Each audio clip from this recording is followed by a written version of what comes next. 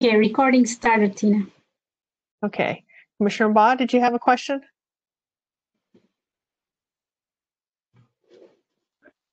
Yes. Where do I look to get the links for the comments? I didn't see a link on the screen that you had. At the boards and commissions, what link is that? Where do I go? Yeah, let me pull that up again. City of Chula Vista.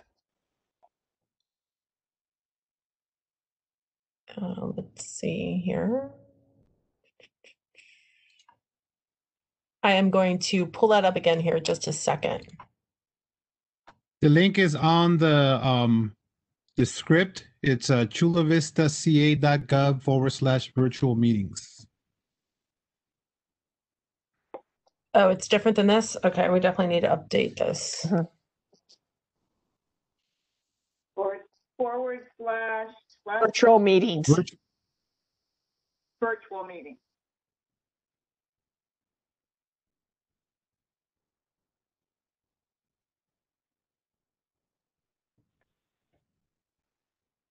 Okay, should I go ahead and get started? I think we're good to go, yes. Okay, the time is now 5:10 on December 14th, 2020, and I would like to call this meeting of the Sustainability Commission to order. In the interest of public health, safety, and pursuant of the Governor's Executive Order N-29-20, members of the Sustainability Commission and staff are participating in this meeting by teleconference. In accordance with the executive order, the public may view this meeting online, but not in conference room C-101 in Building A at City Hall, Chula Vista, California. The city launched a virtual commenting portal, comment, sorry, that allows residents to comment and participate in the meeting from their own homes. You can find the link at eComment at www.chulavistaca.gov/virtual meetings. Your comments must be received before I call for the close of the commenting period in order to be considered. After the commenting period is closed, I will announce the brief pause to allow the commissioners time to read any comments that have been received. If you have difficulty or need assistance in e-comment during the meeting, please call 619-585-5766 and Economic Development Department staff will assist you. Would the secretary please call the roll? Certainly. Co-Chair Legaspi? You're muted, but we saw your mouth move say here. Present. Commissioner Rodriguez? Present. Commissioner Corrigan? Commissioner Guevara-Gluyas? Commissioner Baugh? Present.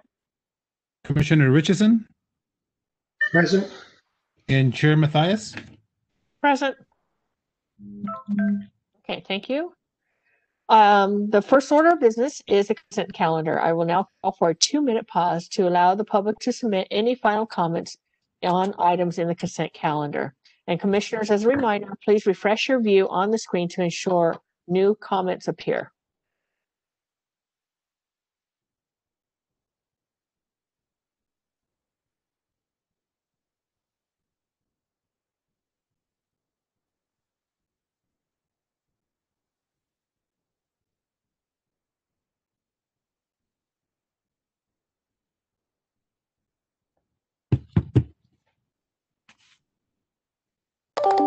We will also update this slide for the next meeting. Thank you.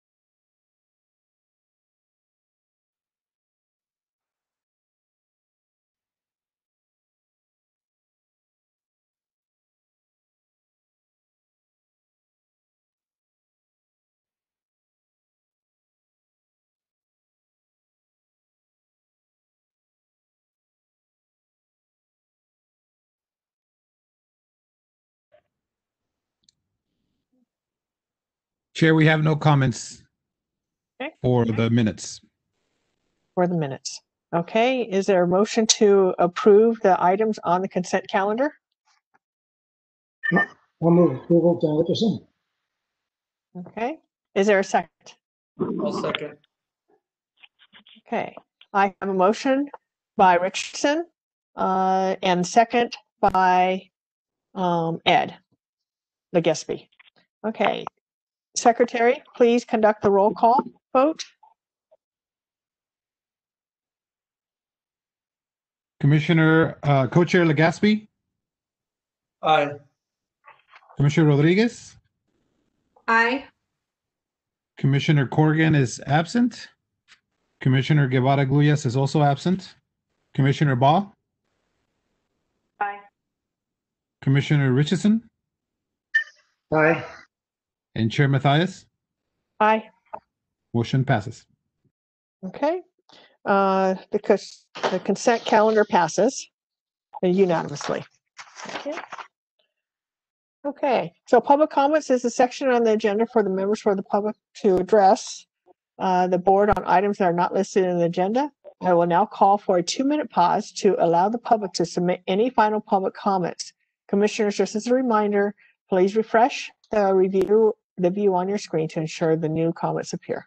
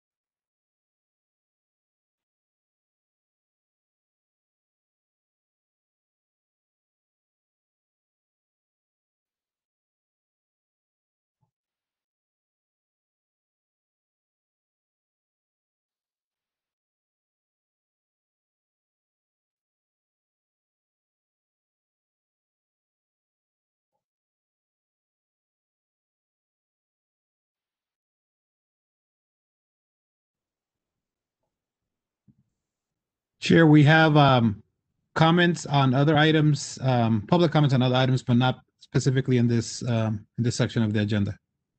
Okay. So the next item on the agenda is item number 2, informational items, and the San Diego Committee Power Update. Does staff have a presentation? Yes, let me pull that up.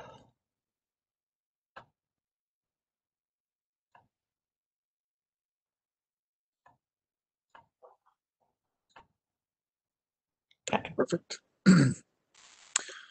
Thank you all very much for allowing me to come and present this update today. This is Corey Downs. And, I will say it's just, there should be a presenter view that lets me view all the other faces out there. But thank you all very much for allowing me to come present this. We definitely took a lot of action around CCAs, and there's been a lot of institutional work that San Diego Community Power has been creating. And so it's a great time to come back, and I envision we'll be coming back semi-regularly to provide information as further activities take place. Next slide. And then the one thing I always like to say is, I am from the city of Chula Vista, not a represent or not a staff of San Diego Community Power. We'll talk about their staff a little bit later, but I always like reminding we're a member of San Diego Community Power, but there is a difference between staff. So first, just wanted to start out with some basics for anyone who hasn't been following this effort since the beginning. San Diego Community Power is a community choice aggregation program, which means we're following the path that other jurisdictions around the state have taken, and working together with other jurisdictions in our community to provide an option for residents who would like to purchase energy, and will become the default energy provider for our community members once the program goes live. So you'll hear me talk about some notices that will be going out, and this will be an opt-out for the residents if they would like to not participate. But because of community choice aggregation laws, San Diego Community Power would be the default for the community members as it rolls out. It was created with an effort to increase local control. This through San Diego Community Power and CCAs in general, responsibility for purchasing renewable or purchasing energy instead of going to the incumbent investor-owned utilities like SDG&E, would now go to the boards of the CCAs. So in our case, San Diego Community Power, which is made up of elected officials and who follow Brown Notice Meeting Acts and are required to increase or to have public meetings. And so I think, right off the bat, there's a really big difference between how we're used to operating with our utility and what we're seeing from San Diego Community Power, because all of their board meetings are public and they are made up of local representatives that are responsible to local residents. It's just from a kind of an energy perspective, or I don't want to say energy nerd perspective, but for someone who really likes energy and likes getting in the weeds, the opportunity to and transparency that San Diego Community Power provides is really a unique benefit that we're seeing as a part of this. That being said, that was one of the reasons, but the other reason is we wanted to exert that local control to reach 100% renewable energy faster than the state was requiring that utilities get there. And again, exert that local control to provide more benefits to the local jurisdictions that are in our efforts to pursue that renewable energy. But finally, those are all very good aspirations and goals, but they all are founded or based on the foundation of a financially sound organization. As you can imagine, starting up a new organization that is purchasing power and conducting all the regulatory activities that San Diego Community Power does is not easy, and it doesn't happen overnight. And so, similar to any other new organization, there will be a period of time where the organization will be building up financial reserves. They'll be they need to have competitive rates with the other option that residents have, because there is a choice.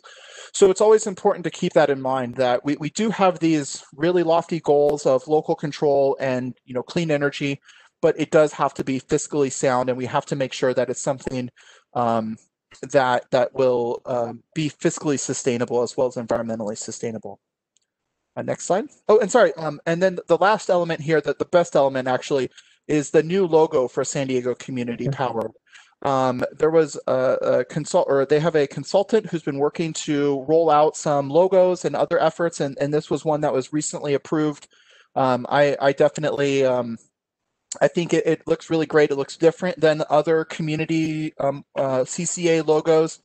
And if you at the end, I'll share a link for their website, and they have the recording of the presentation where they went into this. And if you're interested, I would encourage you to take a look at that, because they do go through walk the board members through a presentation that explains why they picked this and the reasoning behind it.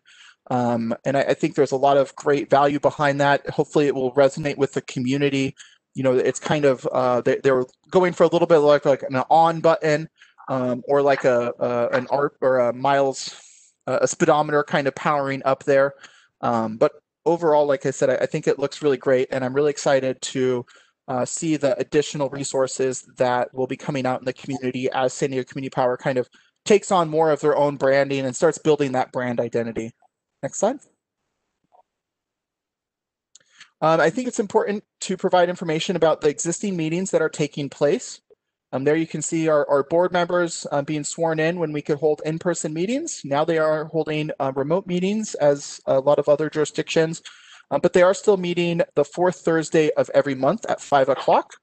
And the web participation information is on their website or their agendas, which I'll share a link to at the end. Additionally, the Finance and Risk Management Committee, as well as Community Advisory Committee, are a wealth of information, and they regularly receive reports from San Diego Community Power consultants and staff before they are presented to the Board of Directors.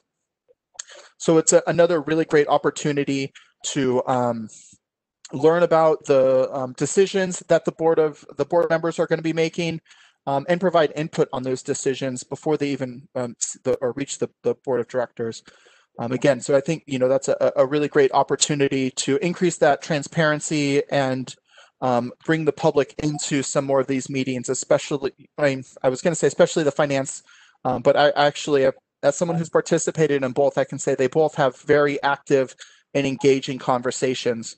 And really dig into some really important issues. So, it's just, like I said, great to see that transparency and the public being kind of brought into the room where the decisions are happening. Next slide.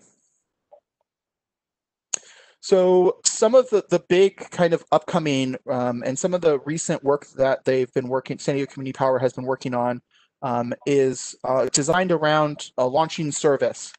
And so, there's still some areas where they need to kind of nail down what they're going to be providing and let residents or let phase one customers know about potential rates and whatnot.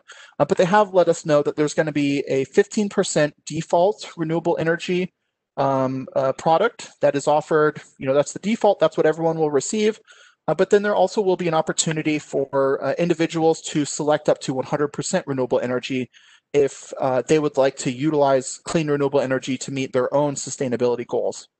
As I mentioned, the organization has a goal to bring up everyone to that 100%, but it will take a few years to reach that goal. And so right now we're allowing individuals to opt up if they'd like to, or if entire communities would like to opt up for their community members, they can do that as well. That isn't something that we've been looking to do for Chula Vista. But for some other community members, I think Encinitas has expressed some interest in that. And so there is some of the opportunity to again exert that local control. And then the really important piece will be, when will this be available for residents to take advantage of? On the slide here, we have the phase one accounts, which are mainly municipal accounts, but also some what they're calling quasi-municipal accounts, school districts, water districts, etc., who will be the first customers to enroll. And I think it's also important to note that with an enrollment of the size of San Diego Community Powers, it's very common to do 3 phases. So this aligns with what other large CCAs have done, with an effort of making sure, starting small, making sure all the transition mechanics are in order, that all of the processes are working smoothly. With those municipal accounts, get everything worked out, and then they'll gradually bring in more customers, starting with the phase 2 of large commercial customers starting in June of next year. And then NEM or net energy metering customers, and the remaining mainly residential accounts beginning in January of 2022. The NEM net energy metering accounts are for any account that currently has a solar and is under a different net energy metering rate. Because of the complexity of those specific accounts, they're going to be enrolled in the third phase. But will be the rollout schedule, and if anything changes, we'll definitely be notifying you. And also, everyone who would be affected by this will be notified by San Diego Community Power. They will receive 2 enrollment notices before the launch, so before March, and 2 after. And so they'll have a total of 4 opportunities to opt out if they do not want to become a San Diego Community Power customer, or opt up if they'd like to receive that higher level of renewable energy. And so there'll be 2 or 4 total enrollments for each phase, for each customer. So there will be a lot of enrollments going out, and that's definitely something that San Diego Community Power is bringing on staff to assist with. It'll be a large undertaking, but they're working hard towards it. Next slide. So, as I say, working hard. Some of the recent improvements or recent activities that they've undertaken are beginning to hire some full-time San Diego Community Power staff, which is great. They have an interim CEO of Bill Carnahan, and he's worked to lead and start other CCAs, so he has a wealth of information, and has been really great in the conversations that he's had with city staff. As well as Cody Hooven from the city of San Diego will be their chief operating officer, which is great. She was really instrumental in the formation of the feasibility study for San Diego, as well as San Diego Community Power, and has a lot of institutional knowledge that will be really great going forward. And then followed by some program staff and executive assistants, but a lot of staff that are working really hard to put all of these ideas and plans into place and make sure all the regulatory steps are being followed. Looking at this timeline, they haven't set rates yet, but that will be coming shortly for those March 1st customers. And then before each phase rolls out, they'll set rates accordingly. Yeah, like I said, they're getting closer, and there's, like I said, making sure that there's a clear plan in place before the launch. They will be presenting to Chula Vista City Council in early February before the March launch, just to provide as an information item, to provide information about the services that they'll be providing, and a little bit of an introduction. And if there's interest, we can also see if San Diego Community Power staff would be able to come to the Sustainability Commission before that, or at a future date if there's interest. Next slide.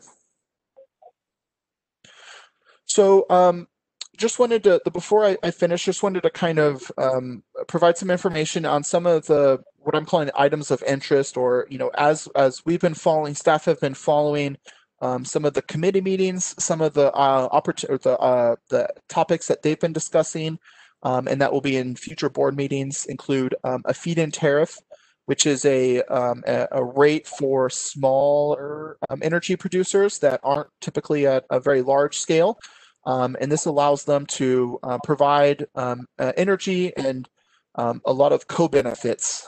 A lot of times these can be also situated in brown or previously developed areas of the city, and really close to the consumers. And the picture that we have in here is from a Marin Clean Energy Industrial Park feed-in tariff project. And they've been really successful in other CCAs, and a really good business opportunity for the local business community. They might not own a large solar power plant, but they have a little space in one of the member communities, and it kind of allows them a foot in the door. So that's something that we're very excited about, as well as net energy metering and adopting rates and policies that allow customers to get a fair return for the solar energy that they are providing San Diego Community Power. And so that's something that they'll be discussing at their next board meeting. As well as the inclusive and sustainable workforce policy. They're a relatively small group right now, but they're going to be growing over time, and they want to make sure that's done in a inclusive way, which I think is very important. Going through the logo design process, and as you can see when you look at the logo, they really do view community as a really important component of their operations, and so they want to make sure that their workforce is responding to the needs of that community, and that, again, that the workforce is inclusive of all the community members, not just kind of the largest players. And then finally, there's lots of regulatory actions. As a new organization, There's been some precedent set by the other CCAs, but that being said, San Diego Community Power is the largest CCA to be launched in SDG&E's service territory. And so there needs to be a lot of behind the scenes regulatory action. And I know that the consultants for San Diego Community Power have been working really hard, holding lots of meetings with judges and, making the case for what they see as a fair playing field in the regulatory space. And that's something that Carolyn can speak to a little bit at the end here, but I think that will be an ongoing kind of engagement that from San Diego Community Power and the regulators and kind of working to make sure that, again, it's a fair balance for all ratepayers. Next slide, and this will be my last slide. Just wanted to provide information, or if anyone would like to learn more, participate in the board meetings. They have recordings. They have all their presentations for their committees presentations up on their website, sdcommunitypower.org. And they have a lot of really great information up there. So just wanted to kind of end with that. If there is other questions for staff, we'd love to take them. But I did also want to allow Carolyn Schofield, a representative from Chula Vista's, or one of Chula Vista's Community Advisory Committee members, to speak and provide a little bit of information about her efforts with San Diego Community Power so far.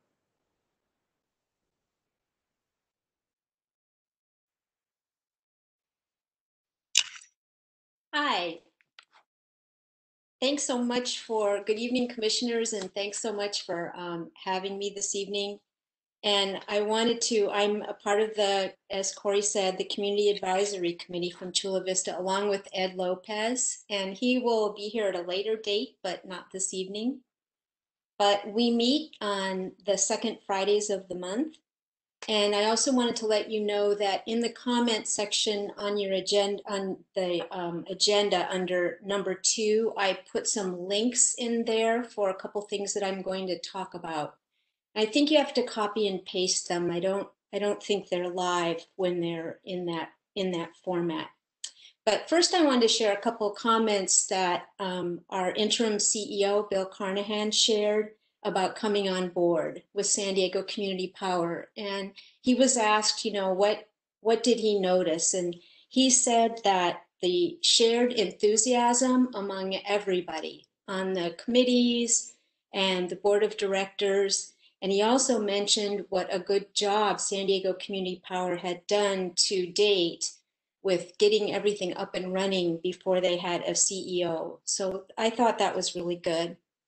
What I wanted to speak to tonight was a couple different issues about San Diego Community Power, and then a third kind of outside issue that we talk about behind the scenes, but we haven't talked about at a meeting yet. So as we heard, San Diego Community Power is coming to town, and we are on track, and so we're really excited about that.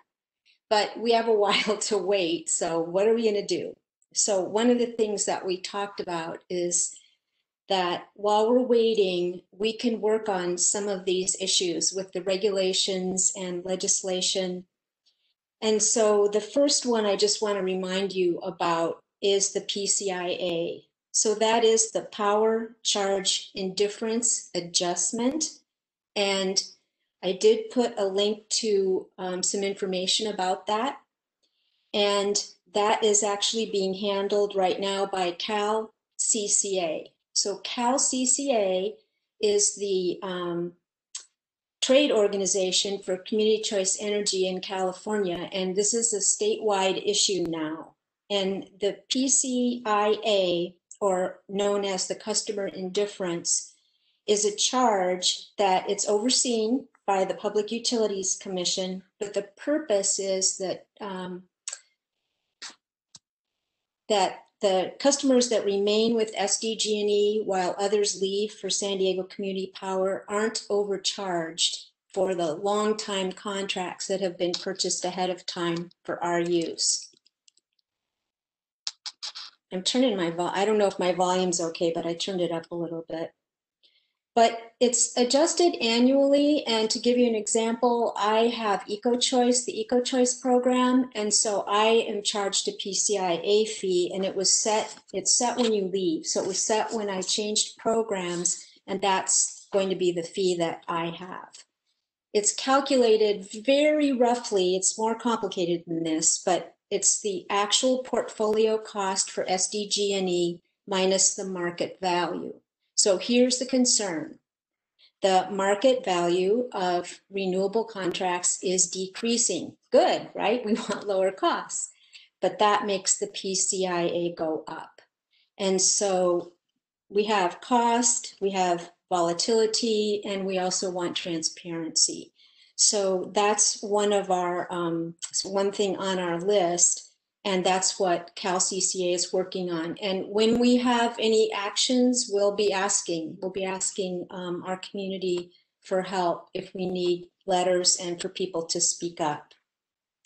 And then the second item is about the California Energy Commission, and it's about 2022 building energy efficiency standards. And so there's a group right now, there's a lot of talk about electrification. And once we have more renewables and the price of electricity comes down, moving toward cleaner buildings, because buildings are number 3. So transportation is number 1 as far as our greenhouse gas emissions. Electricity is 2. And then in cities, it's buildings that are number 3. And so that's a big issue right now. And last week, so a lot of people gave a lot of input, and they thought that the California Energy Commission was on the verge of going ahead and making a decision about it. They didn't do that last week, and that most likely they may do it on the next cycle. So that they make their decision in July, and then we think that it's probably going to be a couple years after that. But a lot of people are advocating for that, including the California Air Resources Board. So that's for a first time. So one of the themes right now is everybody working together in order to move forward. So that's exciting, something that's coming up. So the last thing I want to talk about was some comments made by Bill Carnahan about the importance of us working together with SDG&E. And that's really the best way for us all to move forward. And one of the things he said is he really wants us to know, and for our community to know, that we are not a threat to SDG&E's shareholders. So right now, in fact, this is a figure that I got today from Climate Action Campaign, but they said SDG&E is making about $1 million a day from their operations that don't involve the renewable contracts. So that's one role that we can have when we talk to our communities is to talk to them about that. And then the next issue is just our portfolio and their portfolio in general. So they have solar contracts, and we'd like to enter into agreements with them so that as customers move over to us, we can get solar contracts from them instead of having to go out on the open market. And so that's a really important issue. And finally, future projects. So CCAs in California do tend to do projects with their IOUs, and we think that that's really the best way. I mean, we share a customer base, so we think that that's the best way for all of us to move together and move forward. So a couple things that we're talking about for actions right now is to reach out to elected officials and just talk about SDCP and that you're in favor of it. We have a new supervisor, Nora Vargas. So if you're in contact at all with her office or know her. Also, we have a new council member for District 4, Andrea Cardenas. And it would be great if we could reach out, and I'd be happy to help in any way, go to meetings, set up things if you need help. And then finally, reach out to our community and just in general, really talk it up. It's coming soon. And we're really excited about it. We're the only CCA that has the goal of 100% clean energy by 2035. And they're hoping to actually do that sooner. And we also want to hold our IOU accountable and, to be transparent and to work together with us. So if you have any questions, I can answer some of them, but Corey might be able to do a better job with that. I don't know. Okay. Yeah, John? Yeah, there was a timeline for when customers will be coming onto the system. What's the status of finding contracts, and particularly what's the availability of uncommitted renewable energy as the board's looking for what sources of getting the energy that we're trying to buy? Okay, let me take some notes so I can get back to you on this too. But the source of the contracts? Yeah, what's the availability of renewable energy for contracting? It sounds like there's some desire to buy it as a subcontract from SDG&E. I think I heard you say that. Yes. So the question is whether that market has been explored yet. Getting ready to start selling energy January 1st. How much do you have actually you can sell? Okay. Yes, and what I heard is that there's a challenge right now, and they do want to buy from SDG&E incrementally, but that there's a challenge with that. And yeah, that's a difficult thing. That's the reason I was curious where it stands. Yeah. So but I believe they filed with the CPUC because they were a little bit short with the resource adequacy, I think. But I don't know what the status of that is because I haven't actually heard about the contracts, but I will look into it and get back to you with more specifics. And Corey, I don't know. I was just saying part of it is that because it's all contract negotiations, they can tell us, or we know about when they release an RFP or an RFO, and they've released a number of those a few months ago. And then we kind of know, if they are talking with a few people, and then we learn the most once they've been selected and they can provide all of the details. So from what we've heard, like I said, there have been a few RFPs that they've put out into the community, as well as responding to some of the utilities RFPs, I guess it would be, on their existing energy. And they're kind of working to bridge that gap, but it's something that they're kind of working with now, and they feel that they'll be able to do that.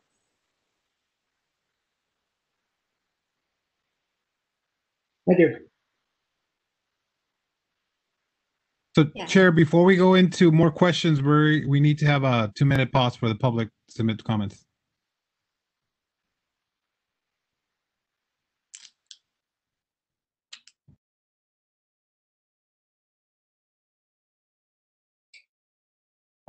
Okay, sorry. So does the committee before the committee has more questions? Yes.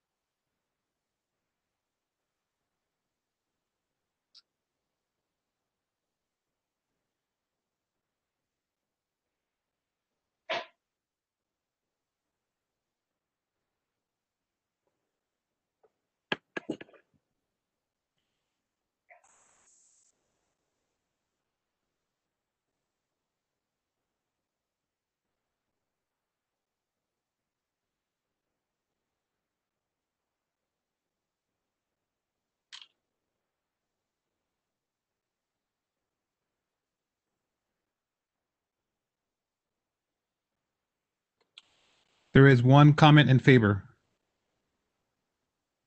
Okay, would you please announce for the record the numbers of oh, you already did. Okay, do commissioners have any comments or questions?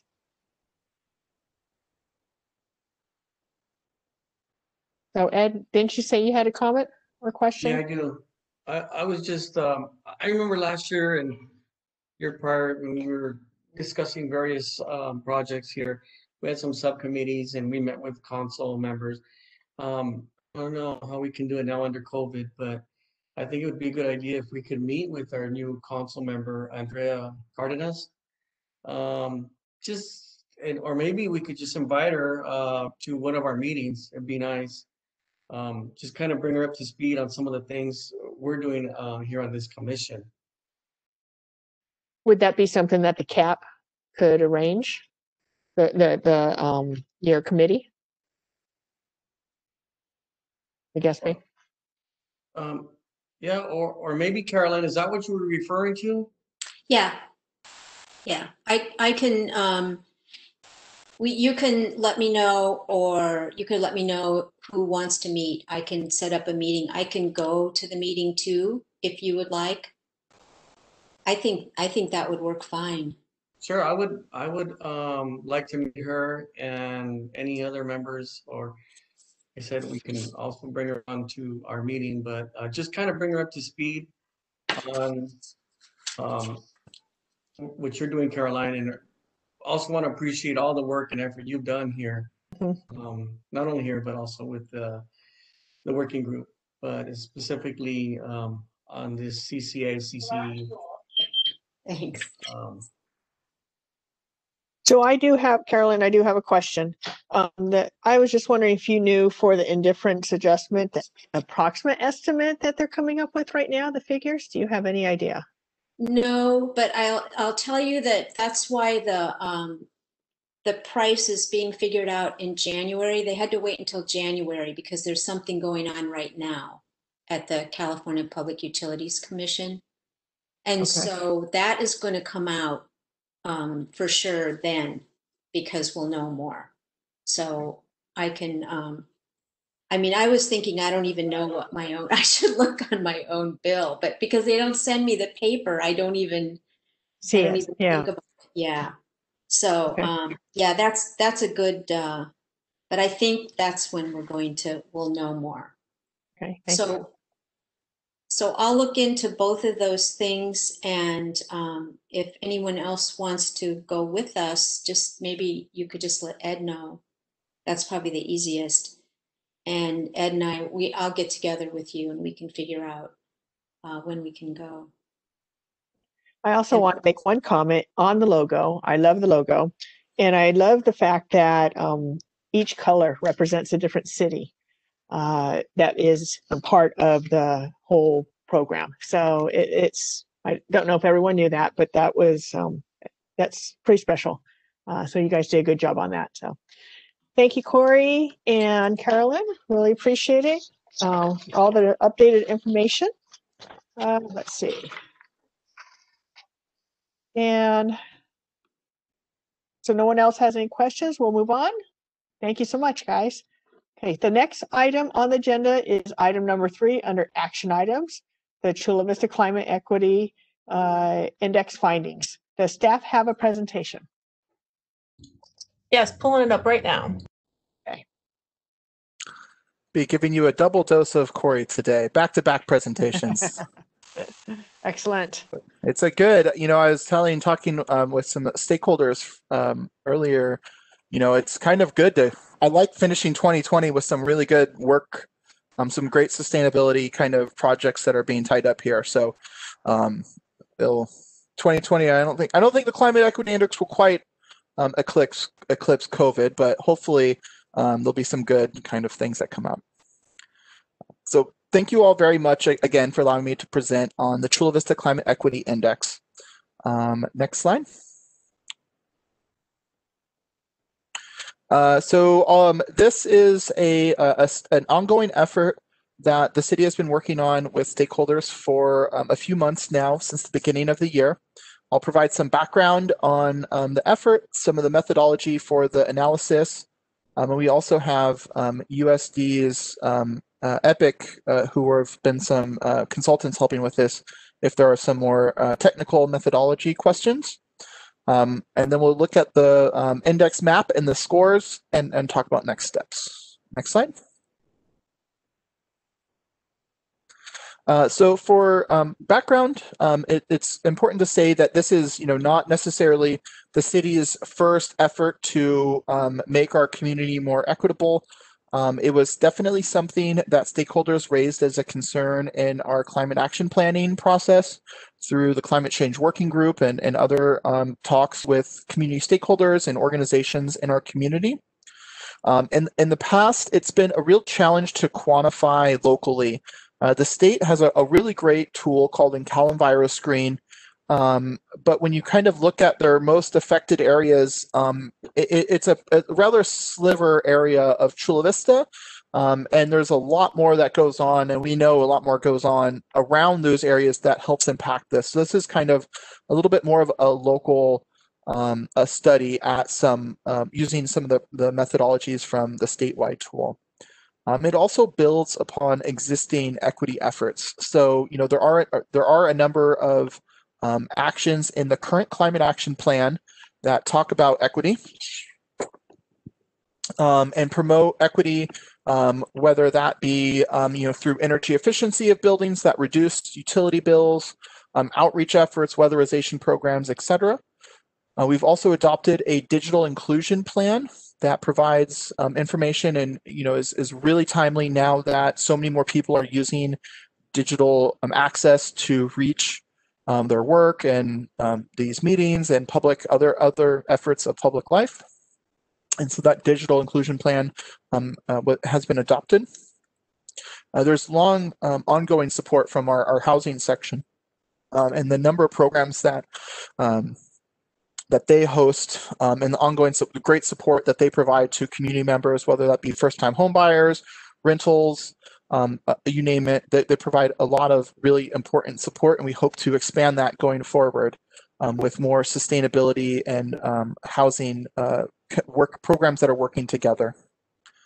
And then the last two efforts that I think are important to highlight are the Welcoming City proclamation and efforts that the city has been taking.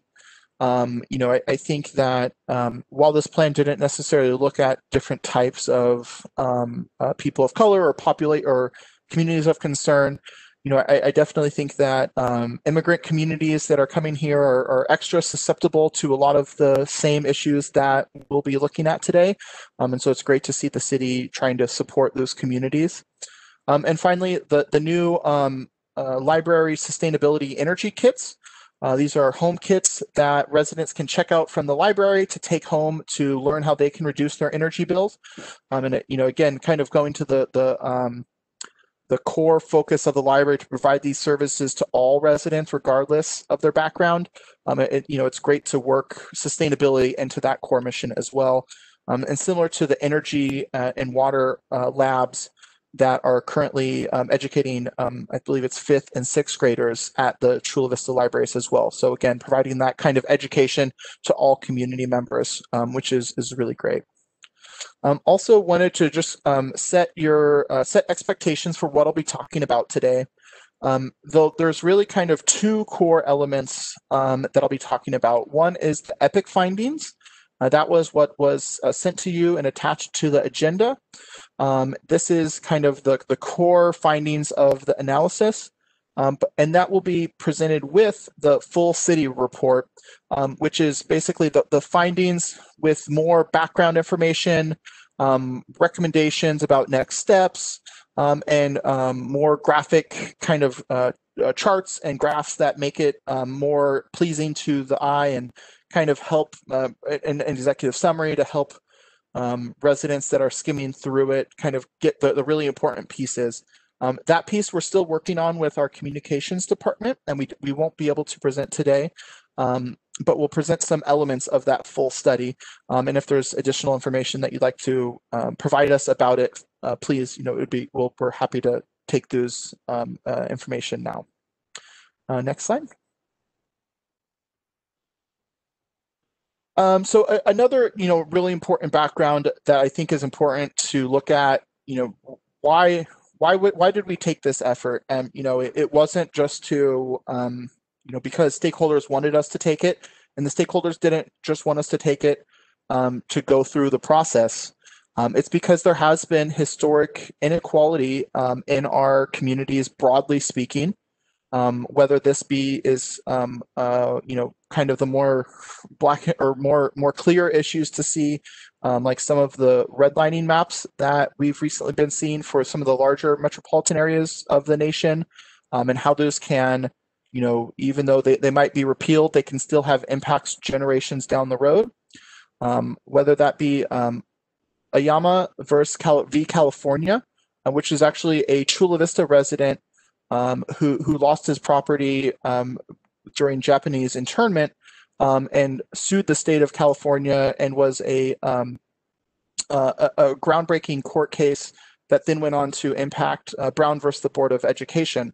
And again, it's something that happened right here in Chula Vista in our own backyard, is playing a role at the national level for things that are really foundational now. Or whether that be, citing of pollution-causing activities, whether that's, freeways or industrial components of the region, and kind of where those go has historically been not always the most transparent or equal process. And those have impacts to today. It's not like redlining. It's not necessarily something that, well, the maps are no longer in use, so we're, it's kind of done. We see the impacts of that today. And the chart that I have here is just looking at different household income gaps as well as wealth gaps. And to me, the one that's really striking is the wealth gap. And I was looking online for it.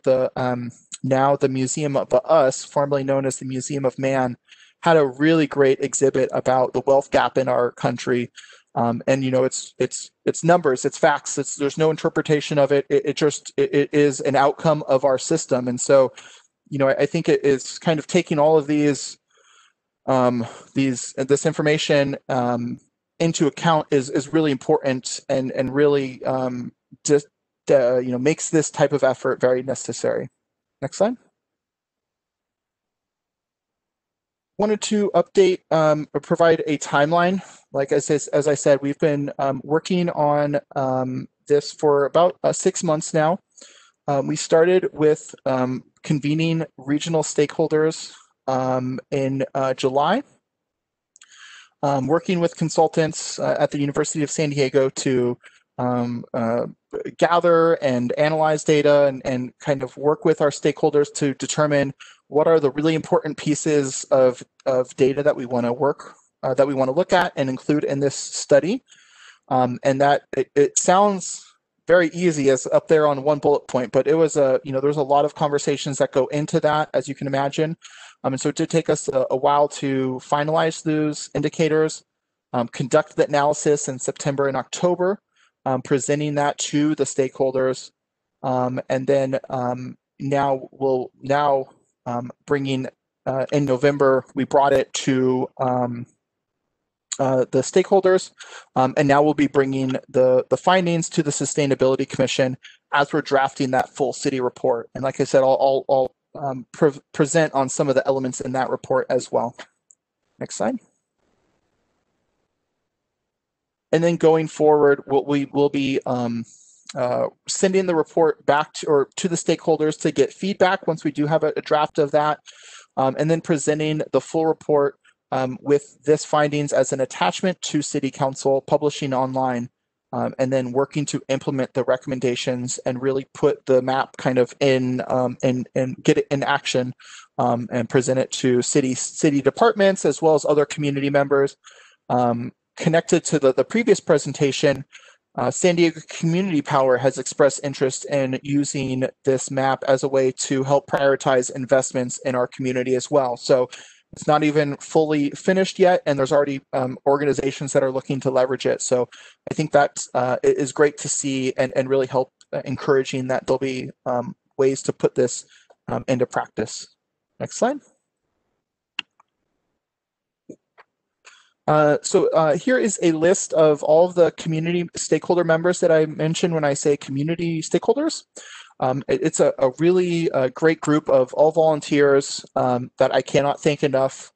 As someone who hasn't been as informed or involved with equity efforts in the past, they really guided the way for me, and I just tried to get out of the way and listen to what the information they were saying, and they had a lot of really great information about our community and about the process in general. So, I'll thank them a lot because they definitely deserve it. And we'll be hearing from Fabiola later from the Center for Sustainable Energy from a perspective from them as well. And for those who weren't able to make meetings, we really try to have email, get surveys, and other ways to get information. Next slide. Perfect. So jumping now into a little bit of the actual study and the climate index process. How we created the climate and equity index score is based on census tracts and based on indicators. So as the chart shows here, the first step is that determine indicators, which is, like I said, that took about 3 or so meetings before we were able to really determine the indicators that we felt were most reflective of Chula Vista and the climate risk that we're seeing. EPIC from University of San Diego did a great job of collecting data, calculating values for each indicator in each census tract, standardizing those, and then averaging them by the census tract so that each census tract has kind of a climate equity index score, and we'll touch on that a little bit later. But basically, they took the list of priority indicators that we gave them and worked that into a climate equity index score that we'll see here. Next slide. Perfect. So this is just a map of the census tracts, kind of the basic unit that we were using for this study. I think ideally it would be really interesting to get some more granularity and to be able to look at how the communities work within these census tracts. But this is generally speaking the kind of the most detailed area that we could get the available or the required data for. So that's what we used as kind of the level of detail there. Next slide. Then this is a list of the indicators.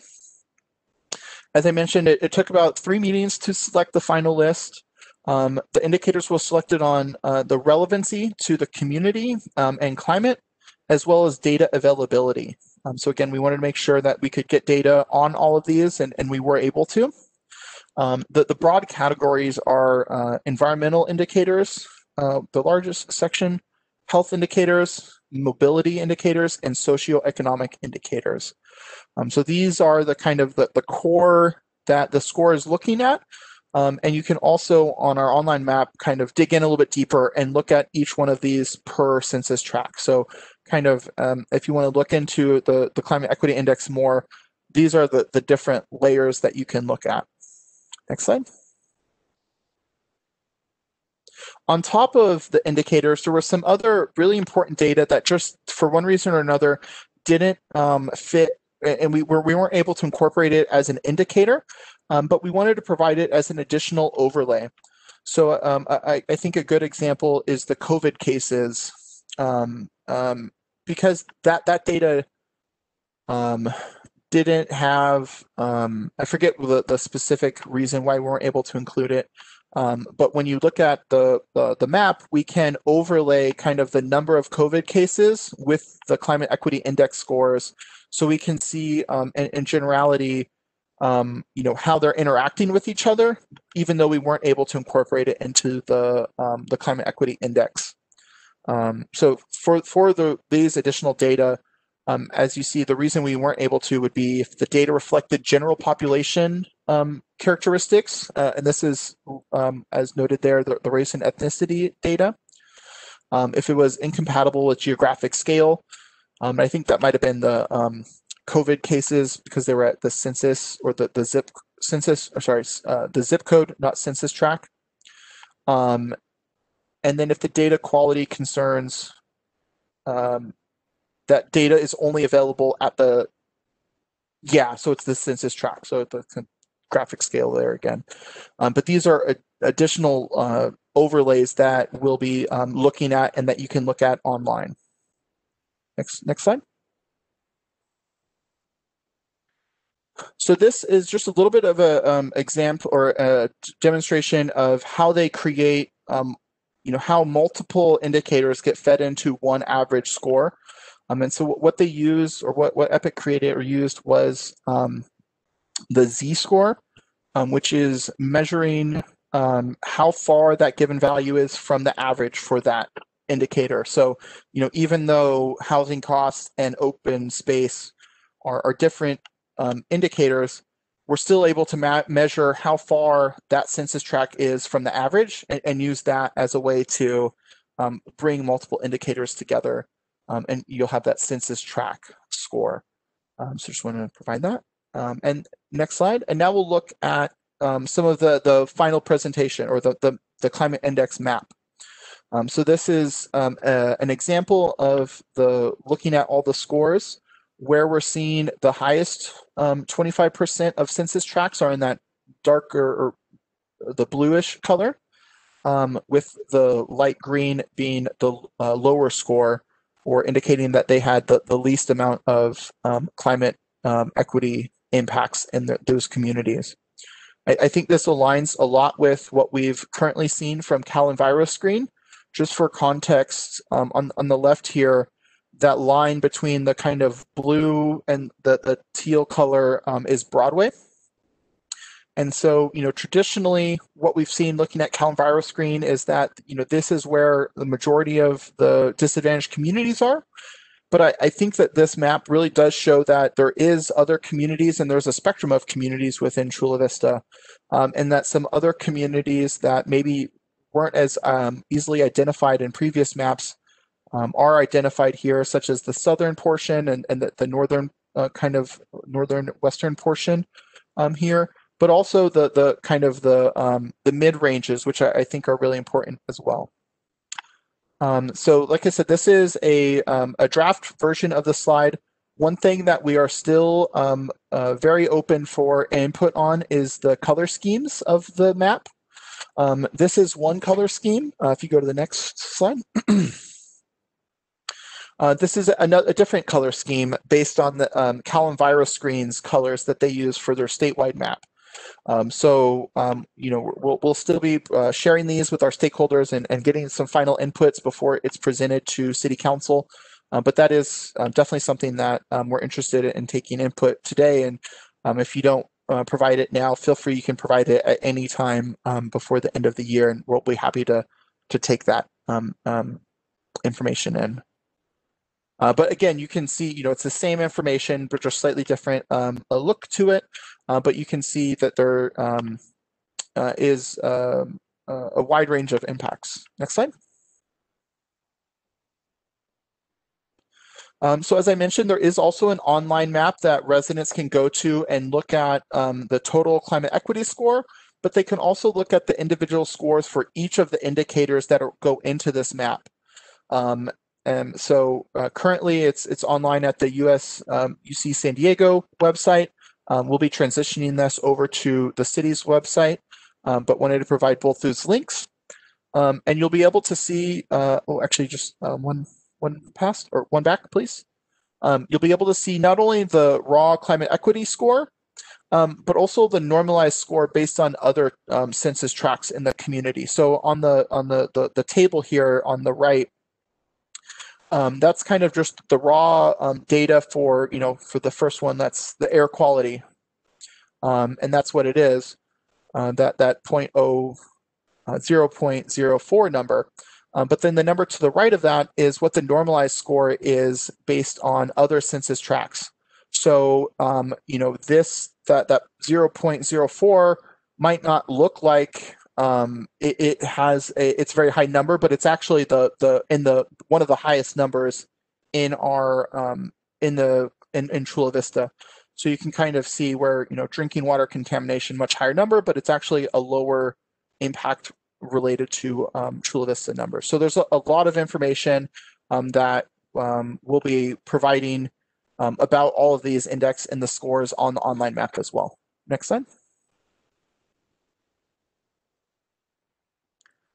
And then this is an example from the online map of some of the overlays that I mentioned. So for example, when looking at funding, we know that even though this is our climate equity map and for our funding decisions, this is what we will use. But for working with like the state or other organizations that use slightly different metrics to look at their funding, we can overlay those on our map. So for example, the dark blue there represents the Calvin-Virus Green traditionally disadvantaged communities. It's that kind of narrow sliver along west of Broadway, with the more encompassing low-income communities definition there too. So we'll be able to overlay this to see how the state's definition aligns with our definition, and if it's a state grant we're going for, we'll make sure that it's in one of these areas, and that our tool aligns with the state's tool, because one of the goals is to get more funding and grants for these neighborhoods. So we want to make sure that it's easier to apply for those. Next slide. And then looking at some of the race and ethnicity demographics analysis of the study, they did find that there was a difference or an impact based on race, with their findings of persons of color, non-white and white Hispanic populations make up a higher percentage of the overall population in the census, those census tracts with a higher climate equity index score. So you can, if you follow the white Hispanic population, you can see at the lowest impacted communities, they make up 40% of the population, but in the highest impacts, that rises to 57%. So there is some of those analysis that are impacts that they were able to see. They also conducted some analysis on based on age and did not see any correlation there. So it's very interesting, and we'll be working with our communications team to kind of create some graphs that will help kind of bring out some of those important points from this analysis here. Next slide.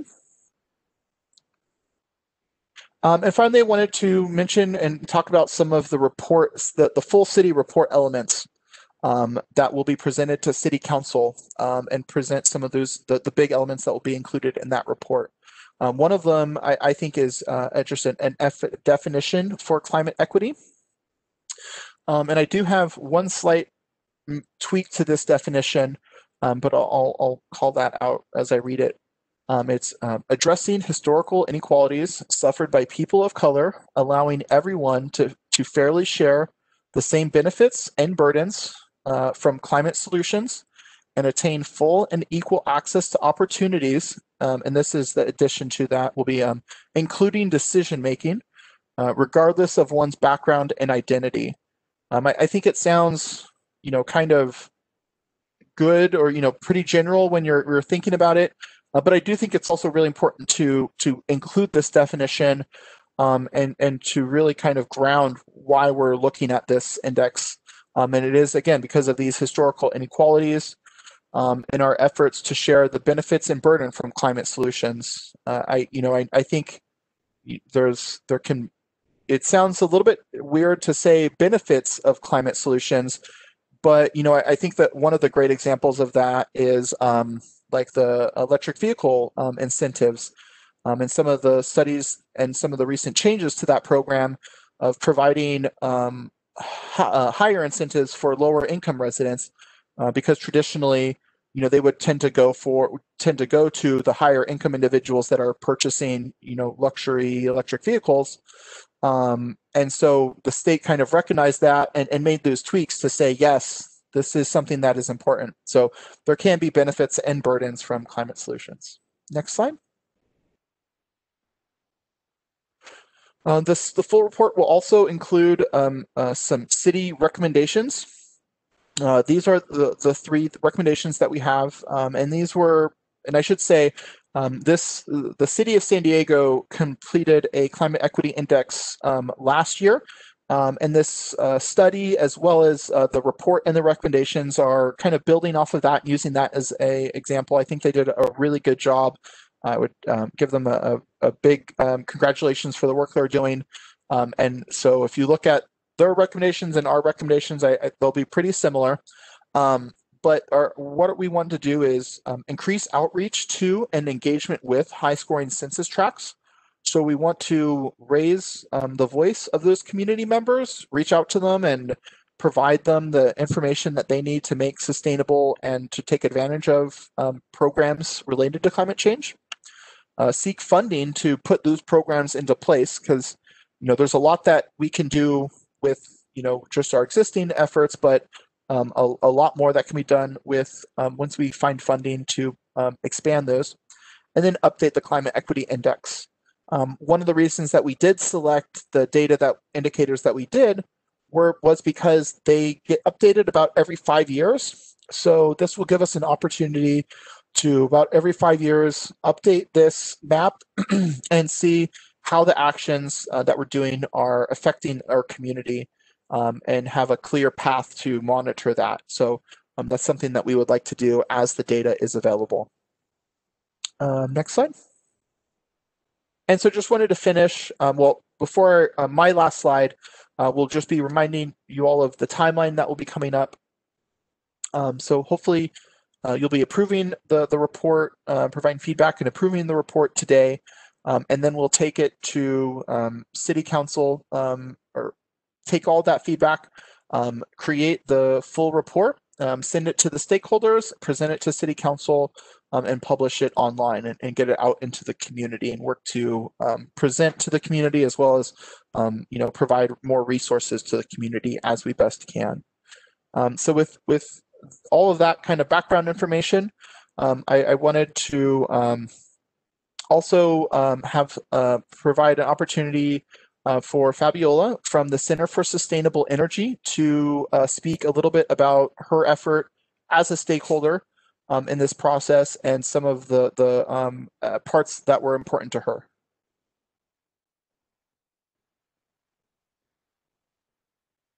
Hi, can you hear me all right? Excellent. Okay, well, good evening, Chair and Commissioners. I'd like to start by thanking the Sustainability Commission for the opportunity to talk today. My name is Fabiola Lau. I'm the Senior Equity Policy Manager at the Center for Sustainable Energy, headquartered here in San Diego. I'm also a Chula Vista resident. I actually live in District 2. And as Corey mentioned, I was a member of the Climate Equity Index stakeholder group. And as some of you know, I also sit in the city's climate change working group.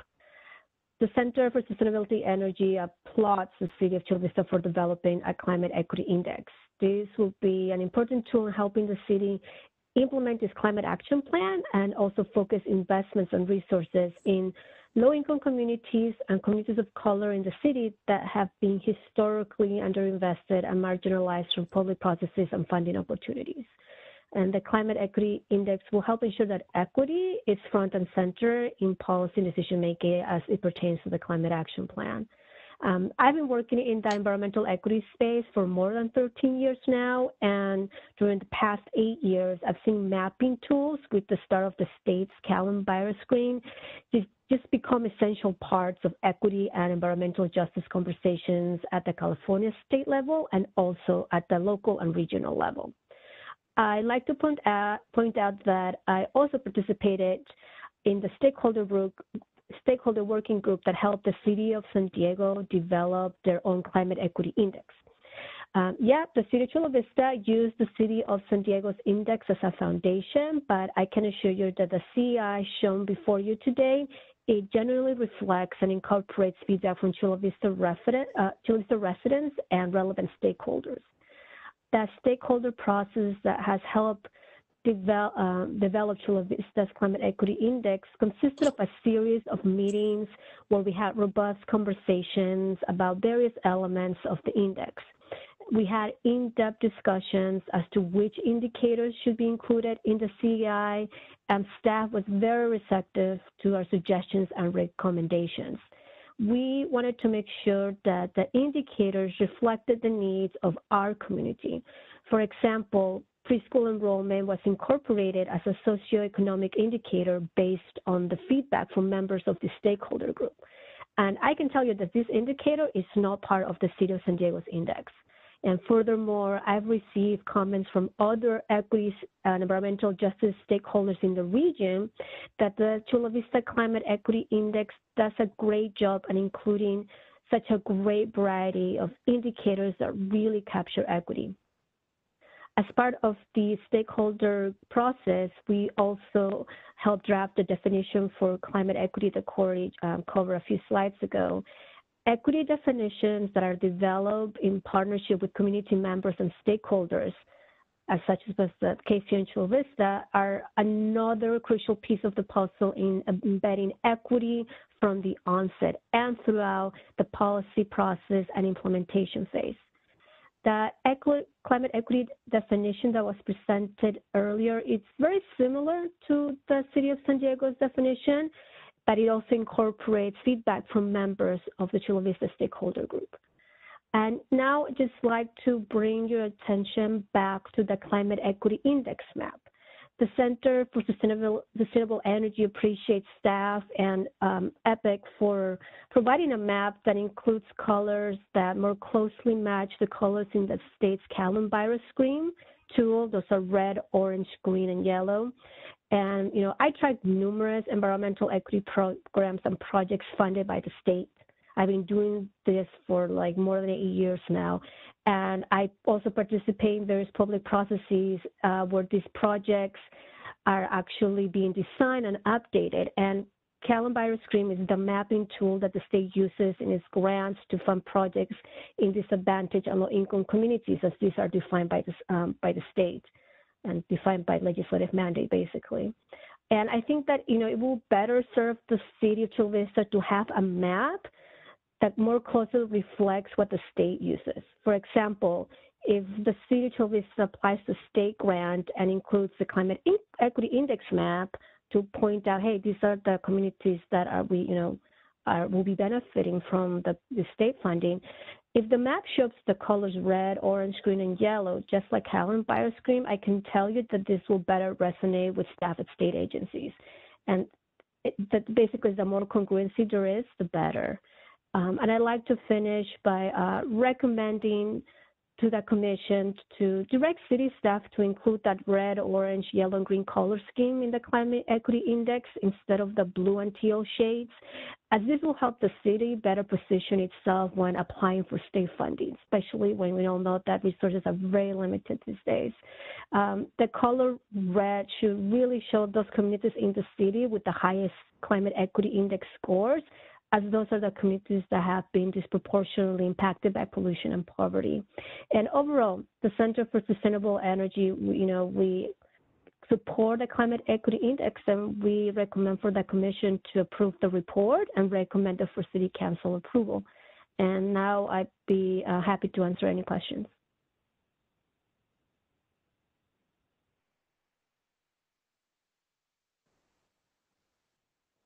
Does staff have any comments they'd like to make before they go to public comment and deliberation? And do the committee members have any questions for staff? I have a question once you get past the public comment.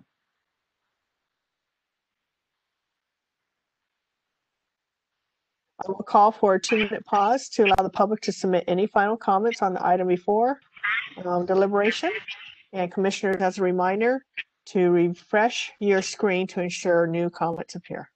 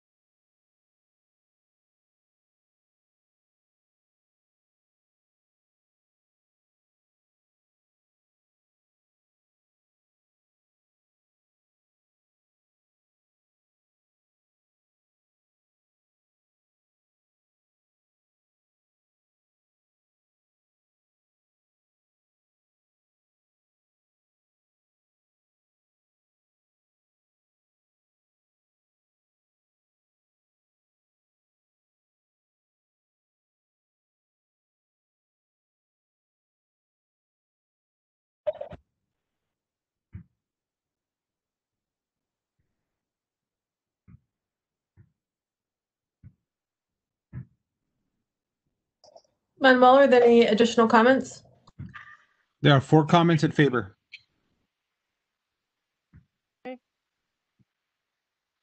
So do any commissioners have comments or questions? I have a question. Yeah, based on Fabiola's presentation about consistency between various agencies relative to this program, frankly, I looked at the city of San Diego's program and I compared it to Chula Vista's and I got confused. So maybe I'm not the only one, because it looks like what the city of San Diego did. They did the same study that was done here, came up with the high impact areas, and then flipped it over and said, well, those are low opportunity areas. So basically, they built their entire program around improving opportunities for the high impact areas. So I guess the question I have is this being consistent with high impact, low opportunity, and which way is the best way to approach the community to say that we're going to address these issues? Is it because of high impact or low opportunity, or is there been any discussion with the city of San Diego as to whether or not there needs to be at least some consistency in the way this is approached? Yeah, so that's a really good question, and thanks for looking at that. That was something that we discussed amongst the stakeholder group. I can follow up with the city of San Diego to learn more about their specific reasoning for kind of going from a high index score to a low opportunity. And I do think part of it is it makes the narrative a little bit easier to talk about and, what the potential actions could be. That being said, Chula Vista staff, that was a that was really like a labeling effort of their map. And we felt that it was a little bit too far to go and talk about, opportunities, because, that's really what this is showing us is these are the high impact areas. City of San Diego took that and wanted to go to the low opportunities. But for City Chula Vista staff and our stakeholders, we wanted to keep it focused on the index report and, not lose anything in that transition or translation between the scores. We really just wanted to showcase, it is a climate equity index. These are the high areas, the high index areas, community areas. Well, Corey, you mentioned at the outset of your presentation that the CCA was interested in using this in some of their programs. So now you do in fact have another agency that's now saying maybe we ought to look at this. So maybe we need to re-examine whether or not this ought to be consistent with opportunities versus impact.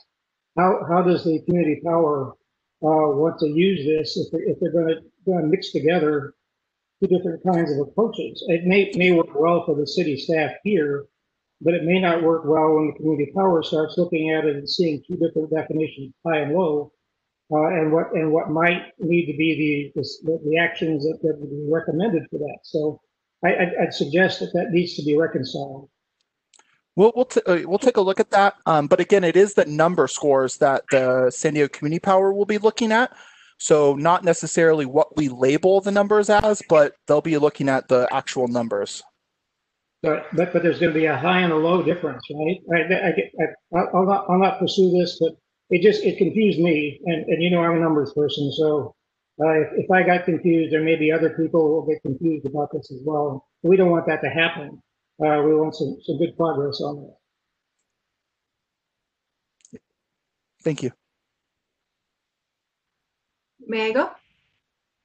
Thanks. I also have a lot of questions, and I think all of these numbers are relative values. So when comparing z-scores or index values between Chula Vista and San Diego, it's not exactly apples to apples, right? Because they're all normalized relative to the study region. And I don't know how that will play out in how external agencies view this index and compare it to other regions. So that might be another thing to think about. when thinking about how to relate this to other locations or other cities. But I also had a couple of other questions about the indicators that were included.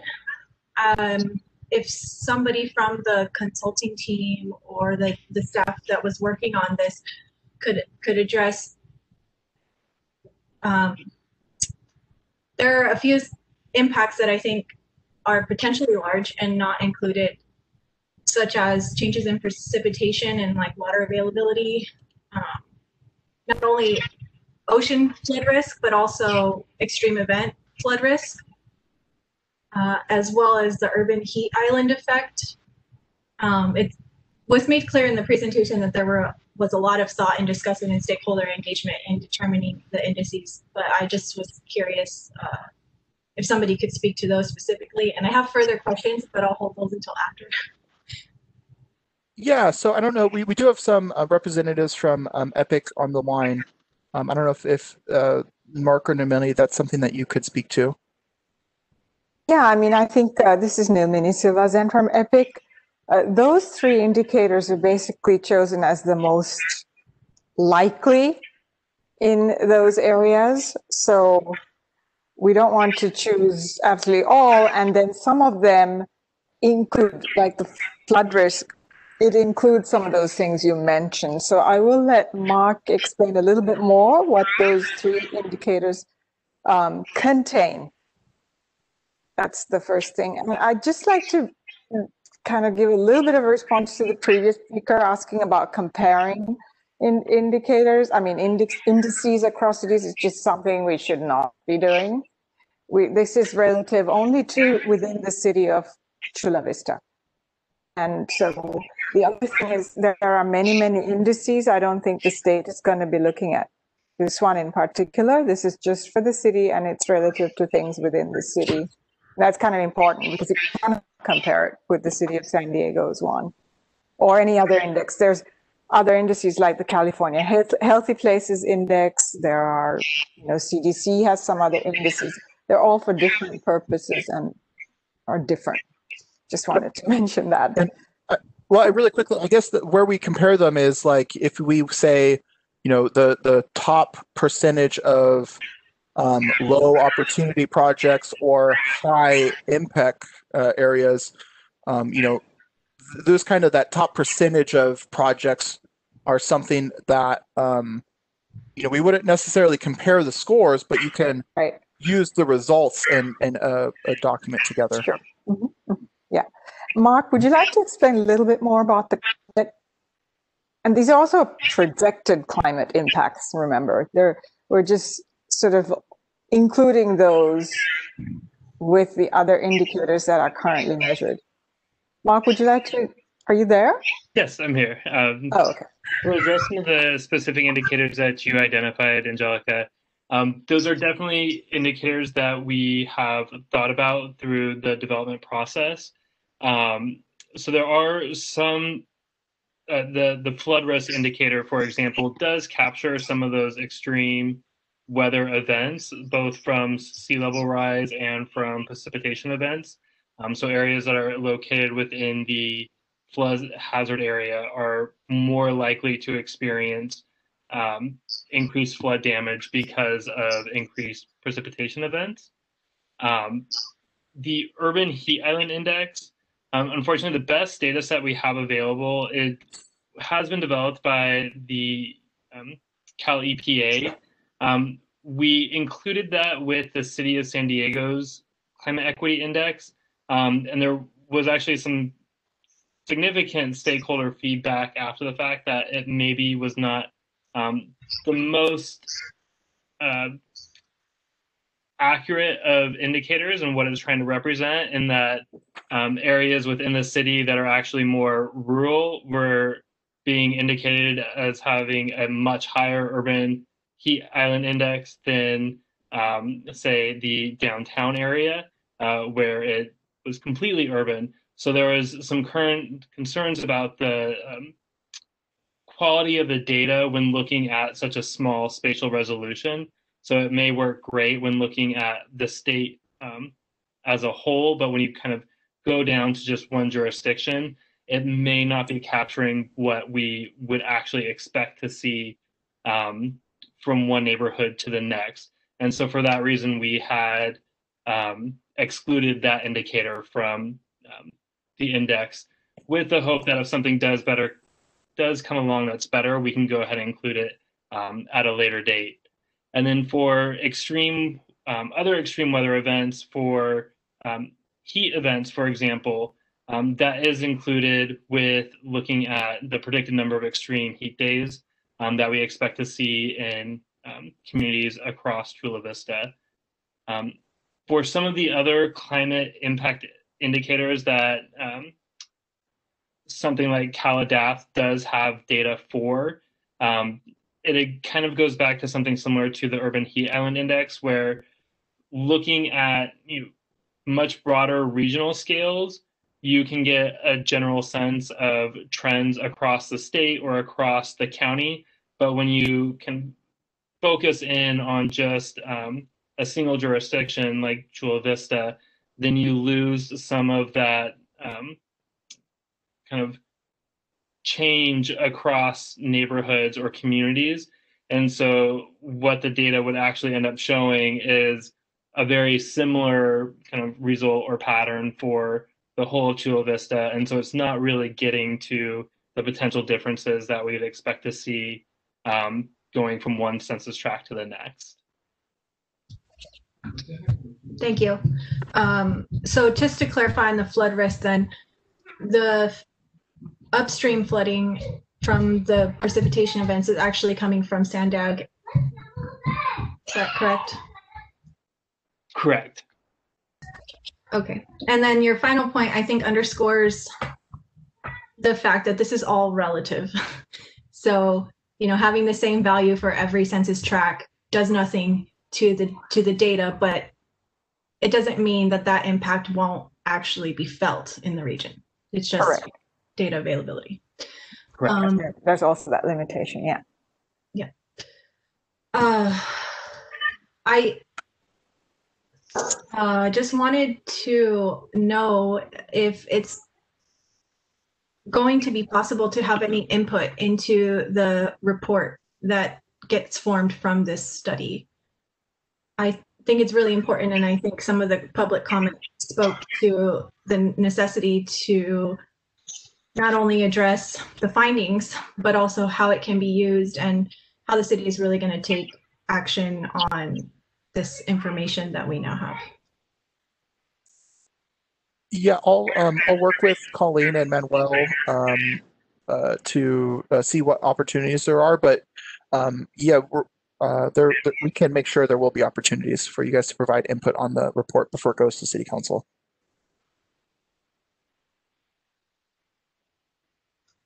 Thank you.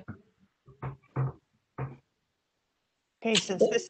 I have one more follow-up question. Basically, the city also shows that they've got a goal in their recommended goals of modifying potentially some city programs to account for this index, and I don't see that in the list that you presented in this particular report. So it looks like you left that one out. Is that intentional? Sorry, what goal was that? It was to modify certain programs within the city, or the way in which the resources are allocated based upon that index. In other words, it's another decision factor that would be incorporated within the city departments, as best I can tell. I'm not sure what that meant, but that's not in the list of things that you showed as recommended action. So, I'd say that one of our first steps once we have a final report will be to share it with city departments and work with them to find ways that they can incorporate it into their work. Is that what you were getting at? The report, and maybe I misread the city of San Diego, basically said that was one of the expected recommendations, was to do exactly that, to go out and make sure that it's incorporated in city decision-making. So that's how I read it. So you mean in the San Diego report, the city of San Diego report? Correct, yes. Yes. Yeah, that was one that we initially had as a draft recommendation that was shared with the stakeholders. But after talking with city staff, it was decided that we really wanted the recommendations to be focused on the communities, not so much what city, that should be something city staff do as a part of their regular job. They shouldn't necessarily need an additional recommendation to bring to focus on that. It will be something that we do, but we wanted these recommendations to really be more community focused and look at, how can we go above and beyond. Well, just a little bit of pushback. That sounds like there basically there's no meat behind this thing. It's basically you're putting out a report that's nice to have, but there's nothing behind it to make a change. That's what it sounds like. I don't mean to overstate it. Oh no, that's really good feedback. Like I said, that was something that was a previous recommendation, and so we'll be happy to kind of share that feedback with others at the city and see if there's something that we could put back in or address that in some other way. Thank you. That's all. And hey, Corey, I don't know if it'd be helpful to provide some background information on the City of San Diego stakeholder group. To answer some of the questions that have been raised by commissioners. Sure. For me to provide that, or for you to provide that, Fabiola? For me to provide that. I don't know if Chair Matias will be okay with that, because I think it might help clarify some questions. Yeah, that'd be great to hear. Okay, good. Thank you. Okay, so just to address the first one that was raised about, the difference on how you're characterizing those high-scoring census tracts on the Climate Equity Index, what I would say is that, yes, good observation, Commissioner Richardson. I hope I'm pronouncing your last name correctly. I was also part of the development of that equity index for the City of San Diego. So at the end of the day, what the index are doing is doing the cumulative impacts of all the indicators. And they do match in many ways with the with the state's coronavirus screening indicators are, which is like these are the communities that are proportionally impacted with pollution and poverty. Now, what you're right, like the City of San Diego decided to do is to kind of, and what Corey mentioned was to change the narrative a bit to make it more about is these communities that have the low access to investments and opportunities. So that's how they decided to kind of switch it around, I guess, to make it more to some more easy to understand, and also to just go back to your comment about making sure that there's some congruency between what we're using regional with the state. At least at the state level, I can tell you what the map on the slide deck that has the orange, yellow, and green, it really reflects a lot about what's in the state's coronavirus screen. So if you keep the color scheme, it's very similar. So it's not, it's kind of just reinforcing what it's already known about the west side of Chula Vista, that historically that's the part of the city that needs the most resources, that's where more redlining is, or where more low-income communities and communities of color are. I live on the west side, my parents lived on the southwest side of Chula Vista. So, it reflects we know what's happening on the ground. So in that sense, it wouldn't be completely off different. But regarding, what was said earlier about comparing what we have here with San Diego, just keep in mind that the indicators are slightly different because they incorporate the community feedback to actually demonstrate what is happening in our city that's special to our city, that is specific to our city. And with that said, also just to provide a little another piece of information for background for San Diego Community Power, it was mentioned at a previous meeting, and I think Caroline, you can attest to this too, for the climate for the Community Advisory Committee that she sits on, that right now San Diego Community Power in their Joint Powers Authority Agreement, they define communities of concern. That's the term that they use, and they're going to be looking at the City of San Diego's Climate Equity Index because, in their index and in the report, they define communities of concern. And City Chula Vista now has its own Climate Equity Index. They'll be doing the same. But for the other three cities in San Diego Community Power, La Mesa, Imperial, and Encinitas don't have a Climate Equity Index. San Diego Community Power will be using coronavirus screen. So that's kind of where, where you see that there's all these different mapping tools, but the point of the City of Chula Vista having its own Climate Equity Index is to make it very specific to what's at the local level. And I think it's done a really good job at that and still demonstrate the cumulative effects of pollution and socioeconomic factors that kind of all in the aggregate contribute to poverty. So in that sense, there's a lot of tools going on. You have no idea what my life these days has been like. Totally, all these tools is at the national level, or the states are having their own tools, other jurisdictions are having their own equity tools. Sort of like I'm geeking out about this a little bit too much, I think. But I just think that what the city office has done is a great aspect. And just and then to address what Commissioner Rodriguez said, the report will kind of elaborate more on that, and that's what the city of San Diego did. And you're right, it does indicate that the city departments will start using it to implement their own plans, and actually that's what's been happening in the city of San Diego. It started with the Office of Sustainability using the tools to implement their climate action plan, but now they're working very closely with the planning department as they're implementing general plans and all of I forgot what it's called, the parks plan, general master plan. So that was the intent, and I know that's the same intent here in Chula Vista.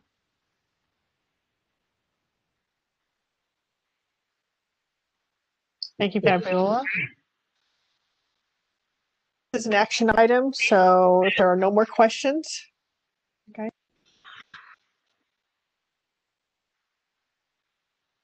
Okay, so then is there a motion to approve the items on the climate equity index findings? I so motion. But I may second, but I want to clarify, all we're doing is approving the findings. We're not approving the recommendations or what's going to be done with the findings. Is that correct?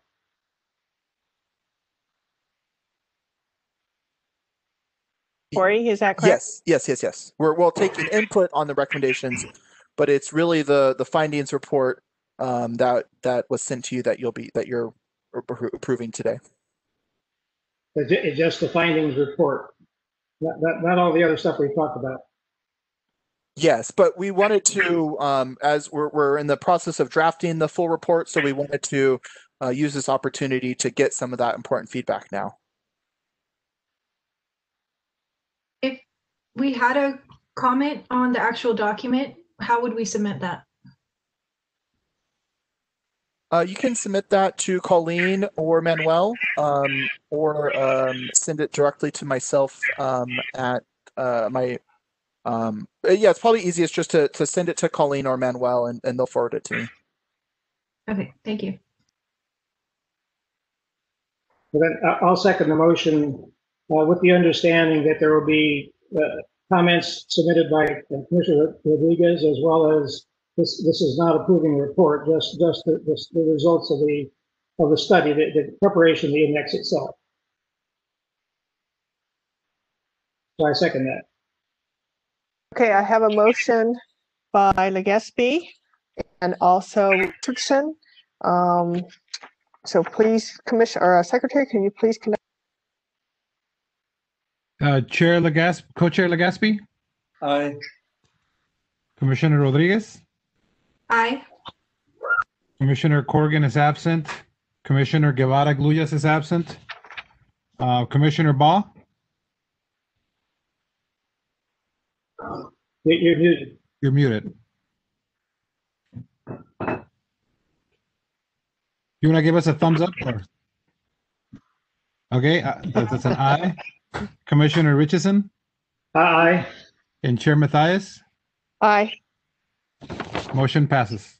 Okay, the Chula Vista Climate Equity Index findings is unanimous, and passes. Okay, so let's go with the next item on the agenda is item 4 under action items, consideration of forming an ad hoc subcommittee regarding the climate emergency declaration.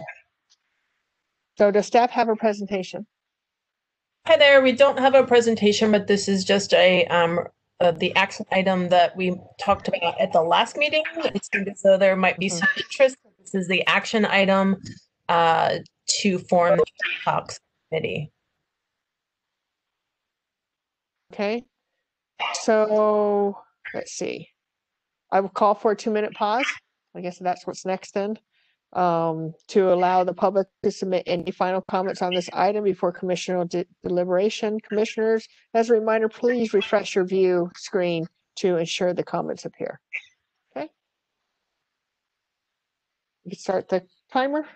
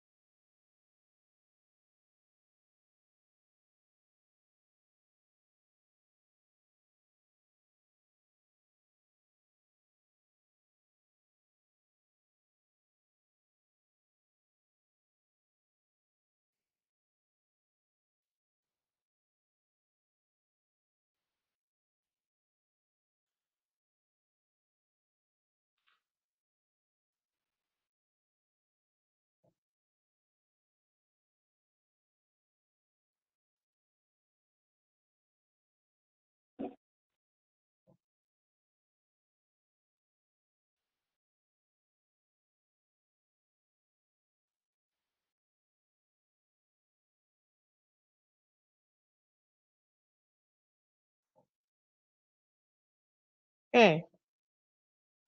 There are no comments in this item, for this Okay. item. Thank you so much. Do any commissioners have comments or questions? So I would just like to point out we can have up to 3 commissioners that may want to be part of it.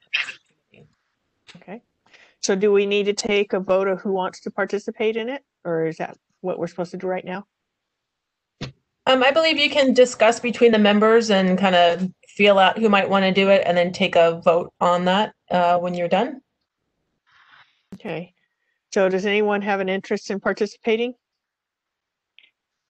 Can you hear me? I had indicated I would be interested. Okay.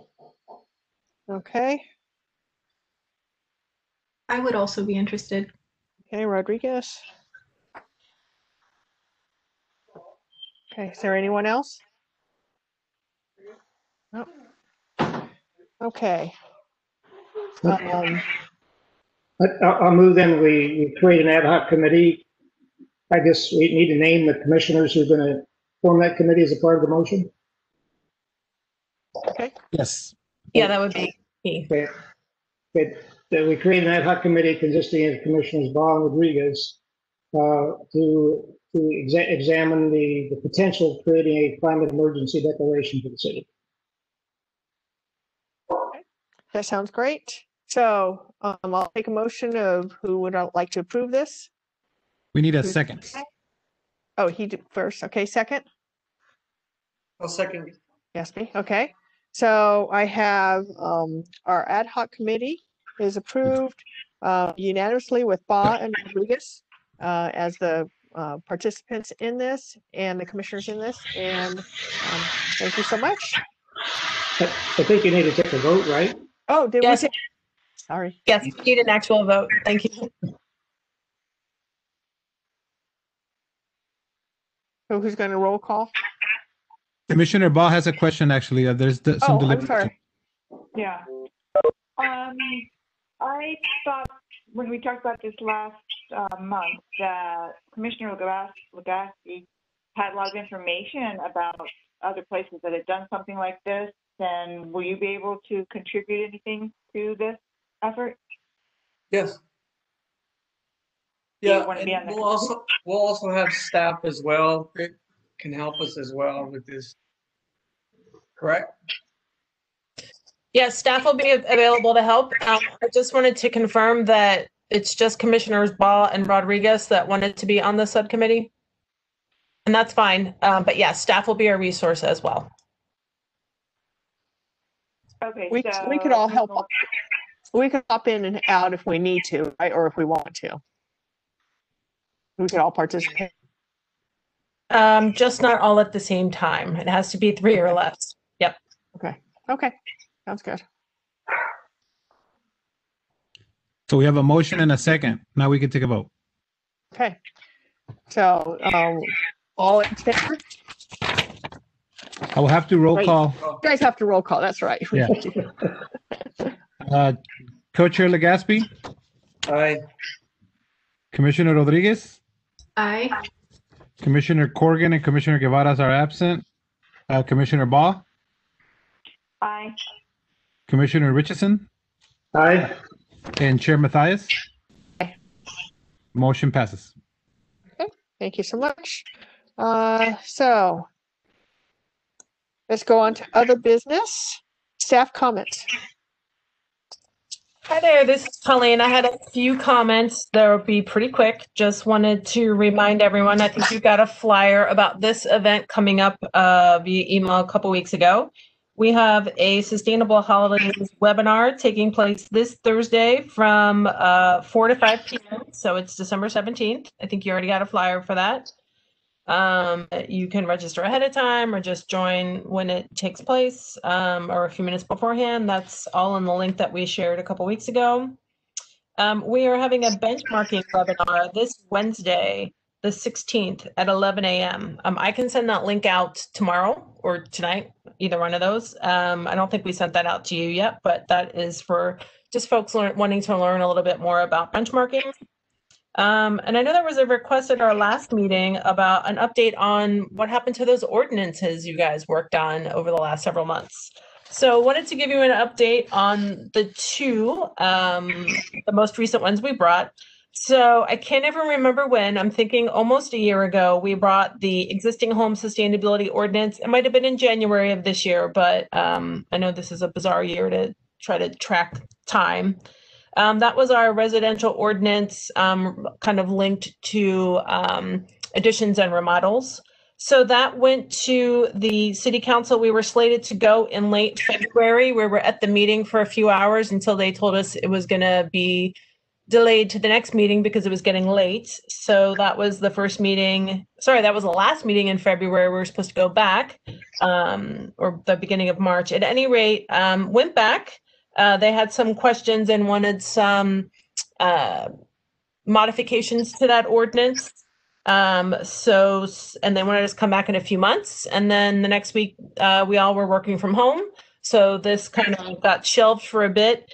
At any rate, it came back in the fall during a meeting like this, a remote meeting with city council. They had some questions regarding ADUs or accessory dwelling units. So staff went back again. Took a couple weeks, kind of did some research, talked to different departments at the city. But long story short, it was finally approved by city council in December. So that's good news on that one. That has just finally finished up with city council. Then the other ordinance I wanted to update you on was benchmarking or building energy saving ordinance. You guys tackled that over the last couple of months.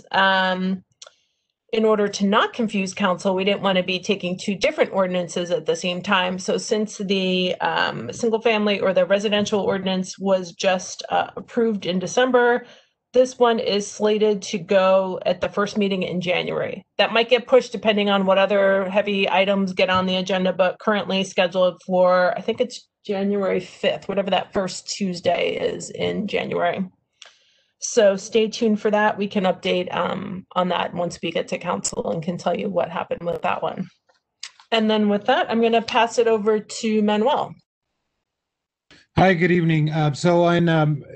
Briefly in January 9th, the meeting of January 19th for City Council, I'll be presenting to City Council on the Senate Bill 1383 requirements, the organics requirement, similar to the report I gave to this commission last month. We'll have somebody there also from Cal Recycle to further present on some of the regulation that was just adopted at the end of November. So it took a few years for them to adopt the regulations. At the time where I presented to this commission, the regulations were not adopted. So there was a lot of back and forth. So it finally happened. And now it's going to be presented to council as well. So the other thing is that I would like to remind the commission if you could help us spread the word out to residents about Christmas tree recycling, that it could be collected at your curb, and it has to be free of any decorations, any plastic. We just want the Republic just wants the tree itself, and it could just be placed. You don't have to call and schedule anything, just place it out on the curb. And if you're a resident of a multifamily dwelling, all you got to do is ask your apartment complex or condo complex manager to see where to place it. And also, I encourage you to if you get a chance, to look at some of the articles that were put on the Clean newsletter that was sent out, one by our very own chair of this commission, which was a great article. There's also a couple of them there with a local food rescue organization that needs help. So if you could also help spread the word out on how to help them. And that's it. Have a happy holiday, everybody, and we'll see you next year. That's it for me, though. There's still more in the agenda. Sorry. Good evening, Chair Matthias, commissioners. For the record, Dennis Kakunga, Chief Sustainability Officer. I'm glad to see everybody is staying safe and healthy. Just wanted to once again thank you for your continued leadership, and I did want to share a couple of updates. I had mentioned at one of our last meetings that our mayor was selected to join the steering committee for climate mayors. I had shared that Climate Mayors was founded in 2014. It is a bipartisan network of 468 U.S. mayors who are committed to fighting climate change. Currently, the organization states that they're representing about 74 million Americans across 48 states. So we're very excited to continue to play that leadership role. This past week, we had one of our quarterly coordination calls, and we had all the participating cities on there, and we're feeling very encouraged, especially in terms of some of this transition that will be happening at the federal level and some of the recommitments with regards to climate change. The other update I wanted to provide this commission was regarding the San Diego Green New Deal. At the September 14th meeting, the commission discussed the San Diego Green New Deal Alliance, and the commission expressed support for the vision and submitted a letter recommending that the city apply to become a member of the alliance. One of the things that was stated in that letter is that it would show strong support for climate, jobs, and justice if the city submitted an application. So we conducted some additional review, and we do agree that the Green New Deal Alliance aligns with various goals of our climate action, including our commitment for 100% renewable energy. However, we noted that the Alliance is an affiliation of community, environmental, and social justice groups. So we don't see an effective or clear role for a government agency such as Chula Vista to being a member. Currently, there are no cities that are members of this alliance. We also did not find a mechanism to be able to become a member, as was recommended in the September Commission letter. However, as desired by the Commission, it's clear that the city of Chula Vista could still actively engage with the San Diego Green New Deal. We could do so by participating in future forums, stakeholder workshops. We can also ensure that the Alliance remains engaged in our climate action planning efforts by encouraging them to participate in our meetings. They can even participate in a Sustainability Commission meeting, climate change working group, and other outreach meetings. We also delved a little deeper into their website in terms of what are some other ways of getting involved. Their website lists 4 working groups that folks could participate in. The one that piqued our interest was the working group around social justice and equity. We see this as an opportunity area. We can focus on this as part of our upcoming CAP update. We're currently already working with the Climate Action Campaign, and the Climate Action Campaign is in a leadership role in the San Diego Green New Deal. So this would be a continuation of that partnership, and we could continue to work with them. You also just heard about our efforts around our Climate Equity Index, which again aligns well with some of the goals and visions of that working group. We also see a big opportunity here to continue to rely on the leadership of this commission. As a sustainability commission works with staff when we on our climate action our CAP update review, we can work together to ensure that the elements that the commission had included in that memo, that those elements are included in this CAP update as we take it forward for council consideration. So our goal is to ensure that, the CAP update will include, clear ways of how we can continue to work with partners such as Climate Action Campaign and the San Diego Green New Deal in our efforts going forward. So we feel that there's still an opportunity to do so. And one of the things that we will be requesting at a subsequent meeting is that we agendize the item. And we request that action be taken to withdraw the recommendation for submission as a member. But we will continue to be involved and engaged and participate with the San Diego Green New Deal.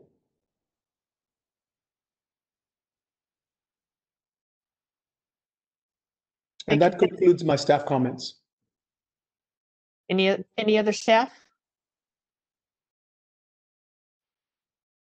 Okay, so chair's comments. So thank you so much, everyone. It's been a wonderful year. I know this ends our year, but I do want to, on an interesting note for COVID, but I do want to mention that COVID has created a drastic disaster, as everyone knows, with especially all the takeouts that's been going on. And so I would like everyone to think about what they're doing when they're taking out their food and opting out. And as you guys, some of you already know, I've already started an opt-out campaign right there on takeout plastic. So when you do go to a fast food restaurant or any restaurant for that matter, we just did clean up this weekend, and out on the bay, I have pictures of floating condiment packets that were emptied and tossed aside out into our storm drains and gutters, and ended up in our watershed out in the bay. So there's so many pictures I took with just the plastics, the straws, things like we're going home to eat our food. So just remember that we could we could select and opt out of having the restaurants put that into our bags when we purchase. So other than that, that's my only comment, except for thank you so much. The commission's been great this year. And even with the COVID that's happened, we've been able to manage all making a difference. So thank you guys so much. Any commissioners have any comments?